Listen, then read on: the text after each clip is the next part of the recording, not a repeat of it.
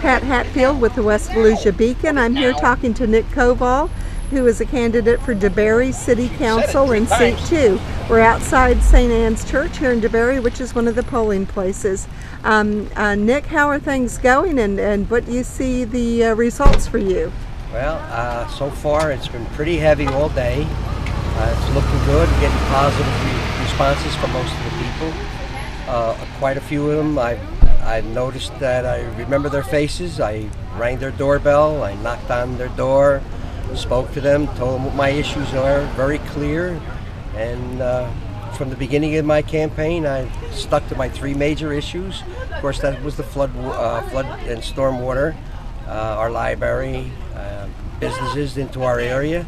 And a fourth one came upon us recently when we had the 2 deaths of the children on High Banks.